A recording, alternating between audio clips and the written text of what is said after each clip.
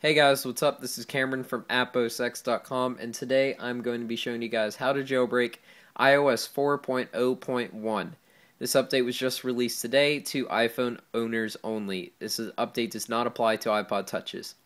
And unfortunately, this update, all it does is make the first, second, and third signal bar better on the iPhone. So it does not improve your signal, it does not fix death grip issues, it just makes the bars look bigger. But if you have updated, then I'll show you how to jailbreak. This jailbreak only works for iPhone 3G since the iPod Touch 2G did not receive the 4.0.1 update. So let's jump into it. So first off, you're going to need to download Red Snow. I will give the download link in the description, and you can download for either Windows or Mac. Once you have Red Snow downloaded, extract it, and open your extracted folder. So all you're going to have to do is run Red Snow and open it up.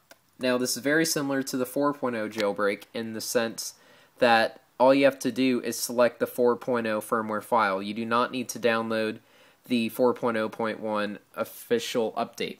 However, you do need to use the official iOS 4 update and not the GM, because the GM will not work with this release. So I'm going to go ahead and I'm going to select the official firmware.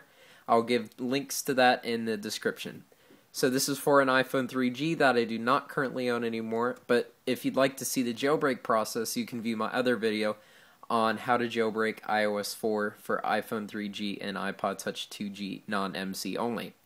So yep, that's it. Please rate, comment, subscribe, stop by our channel, follow us on Twitter, and check out our website at apposx.com. Thanks.